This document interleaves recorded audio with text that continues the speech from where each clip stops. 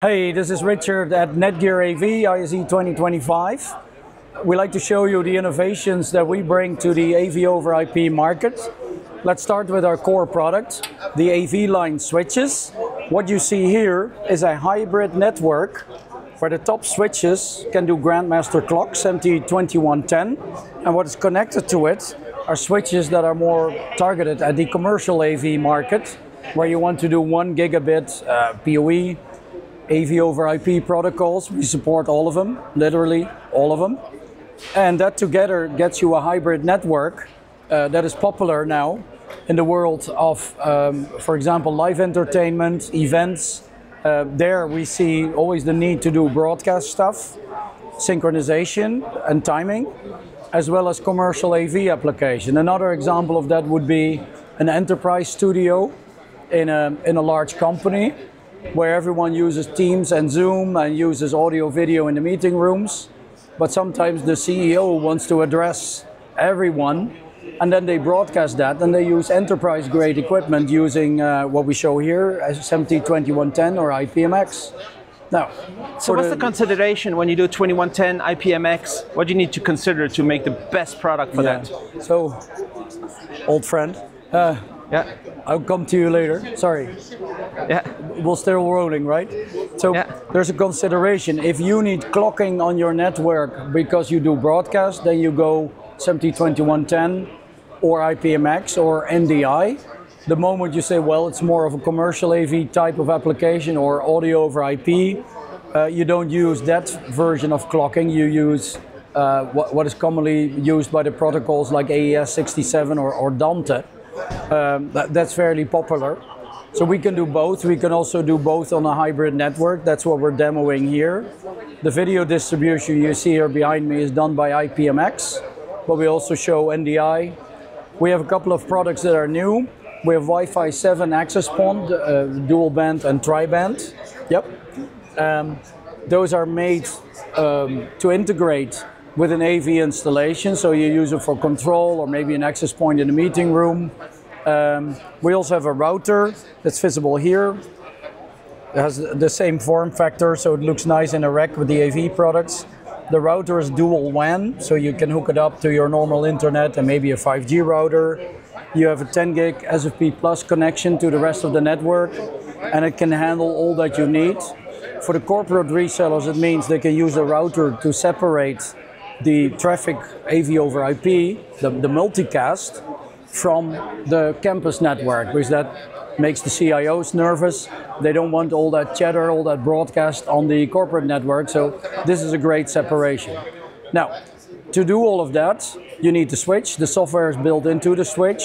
It has a web browser interface that we call the AV user interface. We also have a Windows controller that allows you to access all the switches on the network. Now that is even easier. You can deploy with one click a profile for a particular AV over IP protocol across all those switches in the network. So our goal is to make deployments of AV over IP easy for all the manufacturers that are here at ISE. Out of the 370 we support, there are over 200 here that work with NETGEAR. So you'll see on any booth here at ISE, there's a NETGEAR switch, over 200. And they all pick it because we make it easier to deploy their solutions, so they can concentrate on their technology. We always say AV people should focus on what they're good at, which is user experience. They shouldn't be bothering and tinkering with the network.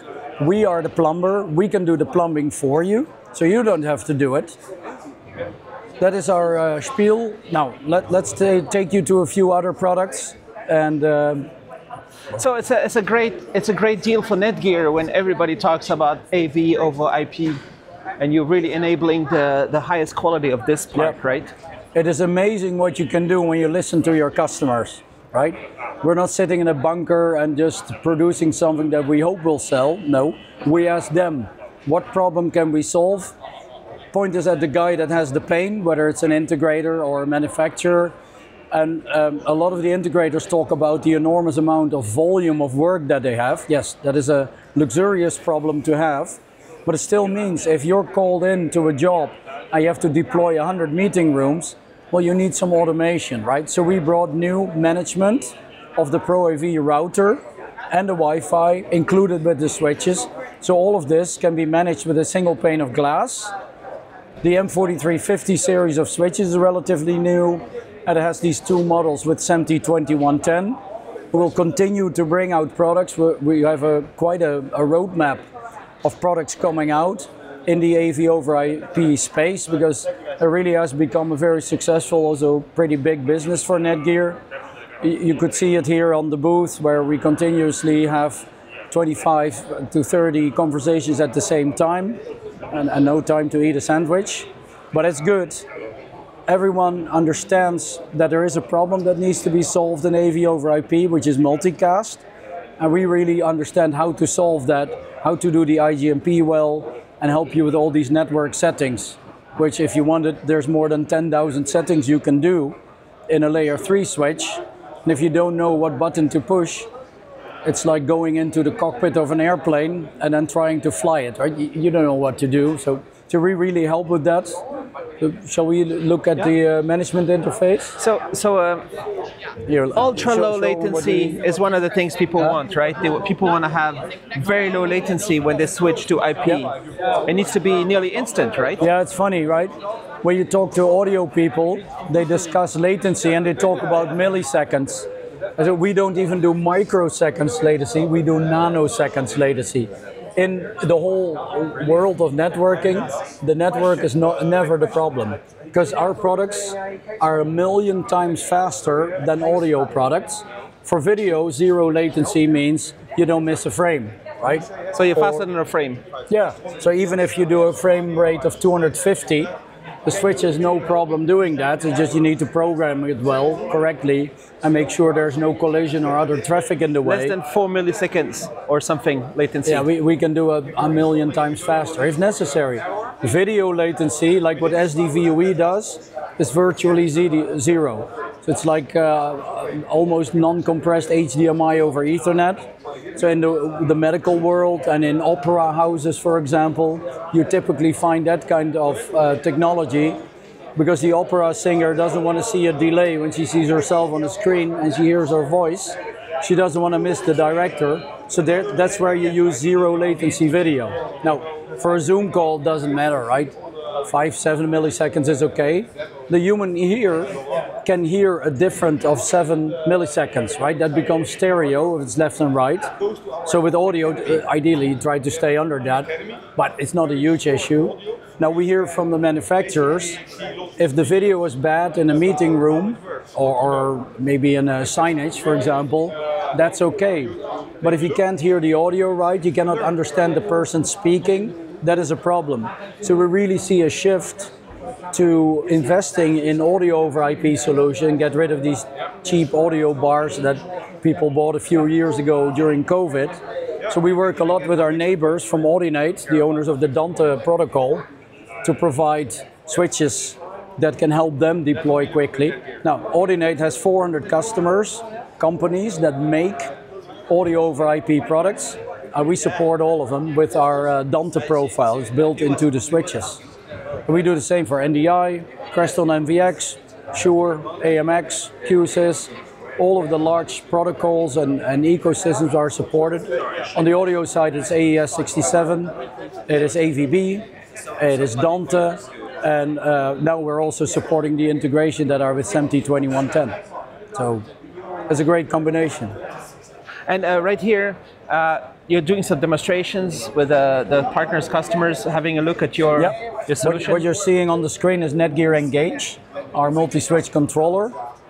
What Laurent has done is he logged into one particular switch and he's showing the configuration on that switch. So you can do both things. So you can do a network profile across multiple switches, or you do a network profile on one switch. You can do both during the controller. So now you have only one screen to look at, which is NETGEAR Engage. And what's on this screen here? Is that the same Engage? So here we see a configuration with a couple of network profiles. So is this visible? All right. Let me show you. Oh, it's already visible. So you see there's a whole bunch of profile templates that you can pick. And we work with manufacturers to make things easier. So one of the latest ones is Allen & Heath for their front of house audio equipment. It's specific, it's not just simple Dante, there's more. They have a couple of technologies. You can deploy all those technologies in the interface. Every protocol gets its own VLAN. And within that, you can integrate the settings, right? Some are preset, but you can also create your own profiles. So this spread like wildfire. When we started doing that, that was really a huge success factor. So what we do now is talk to all the manufacturers and is there a problem we can solve? So the latest companies we added in here are like LIA Professional, Linear Research on the audio side.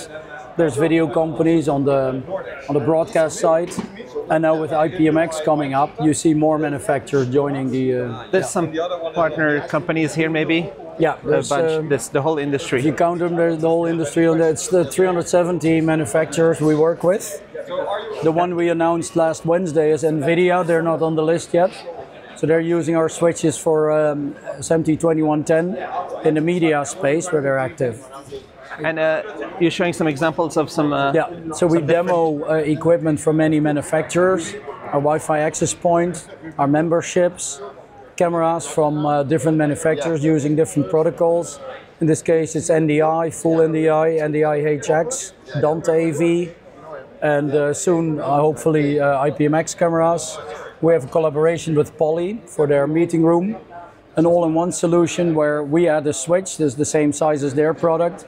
It's mounted behind the display in the meeting room, which makes it super easy to install. So the installers can turn around quickly. As they say, get in, get out, and get paid, right? That's how they need to be treated. And yeah, they deploy different solutions that all run over the same switch. So we make this part also easy for them. And here I see Plexus AV box. Yes, Plexus AV is one of our partners on the IPMX side. They're the first ones that came out with a really commercial AV type encoder decoder next to Matrox, who's a bit more on the media broadcast side. Plexus will focus purely on the commercial AV market. So we show it here. You don't even need a controller software for it because it's built in. I like the colors, it's the same as ours, so it looks cute together. But what we demo here is that this part is the non-clock part on the same network as the SMPTE. So you can do both at the same time. That is definitely an innovation. We demoed it for the first time in Tokyo on the Interbe show together with Matrox. We can already see a lot of interest, so I invite you to check out companies like Pixel Hue. They're part of the Novastar group. They use SMPTE to move media around to big LED wall controllers, and they can drive with their solution 1 billion pixels at the same time, 60 frames per second. Now the amount of data that goes around there is massive, so they're using SMPTE 25 gig pipes between the media server and these switchers and the controller. So if you want to do more of these switches, because you have more LED walls, for example, if you're the lucky owner of a football stadium, look at Barcelona Stadium or Bernabeu, Real Madrid, they have this stuff.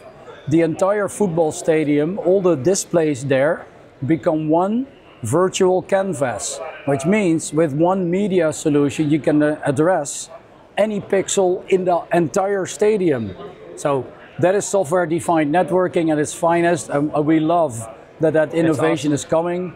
So look at Lang AG, 22 NETGEAR network switches in their booth, managing the entire, probably most beautiful booth at the entire ISE, with a waterfall made out of LED displays that are transparent. It's stunning. Mox Wave.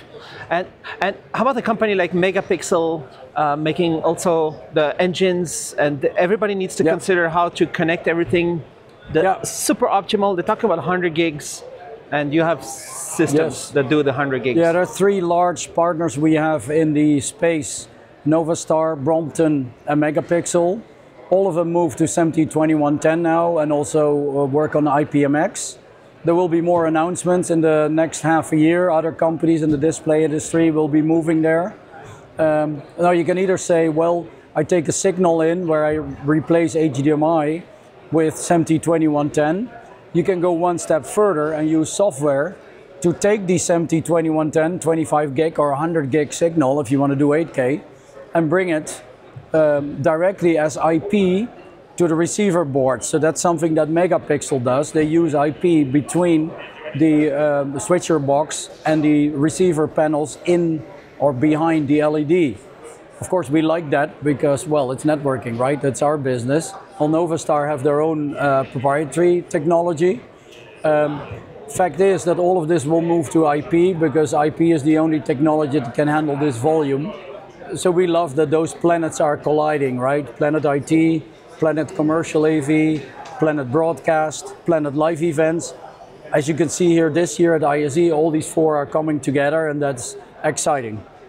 And this video is awesome. I don't want to make it too long, but I'm just thinking low latency, AI, interactive displays. Yep. You want to get like virtual world, immerse yourself. Yep. And you need this. Yep. All becomes possible now. Yeah. So the software had to enable it. The hardware was already there, but had to be integrated. So if you want to do an immersive experience, like a large room that's entirely made out of LED pixels, well, you need a whole bunch of software to run it, and you need software distribution, and then you need someone to design it and make it beautiful. Now, all of that is happening over the last couple of years, and you really see it come out. Then you need a very rich customer to buy it off of you. Now, in come the Middle East things, like the Quran Museum in Dubai, for example. Other museums in the Middle East are following. The Olympic Games in Paris, a lot of that was running on SMPTE 2110, including the fireworks and the lighting, because all of that needs timing. You need to do it on a time-sensitive network. So that is driving the innovation. And you can see with the collaborations that we've done there with Panasonic Connect or with PixelU, with other manufacturers, that it's all coming together now, really being driven by the need for this immersive experience. So AI plays a role as well. I see it in content generation a lot. I see it in troubleshooting. I think you will see products that use AI to communicate with people in a store and then change the video and the audio in the store based on the conversation that the AI is holding with you. I think it'd be nice if we break the what's called a Turing test, and you feel like you're there, and you totally like, it's like a different world, and you're there, and it's all realistic, and it's all connected. Yeah. All right. Absolutely. But thank you so much. All right. Thank you very much, guys. Come check out netgear.com/AV for all your AV over IP knowledge and questions.